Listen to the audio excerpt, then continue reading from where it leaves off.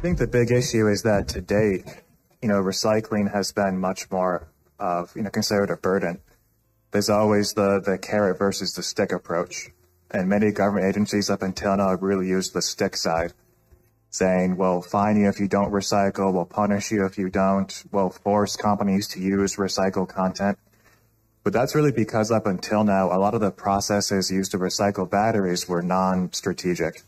They were really mixing together with other scrap metals, burn a lot of the products, make these mixtures that are then very expensive and difficult to select products out of.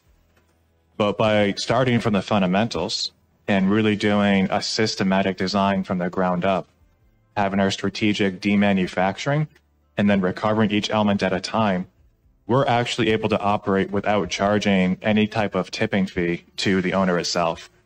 So up until recently, people who have electric vehicle batteries or even laptop or cell phone batteries in their homes, they would have to, pay to have it be processed responsibly. And that put a disincentive on returning those materials back to the market. But by now having this purpose-built system where we aren't required to have them pay a fee, and based on commodity metal prices, there are even cases where we can pay them to return a battery, it goes much more to the carrot side and gives people rewards for returning these elements back to the market. And unlike hydrocarbons, which are used once and then consumed, if there's a proper system and architecture in place, these elemental metals can be used indefinitely as they're recovered and extracted and refined back to the battery grade quality and then sold right back into the domestic market.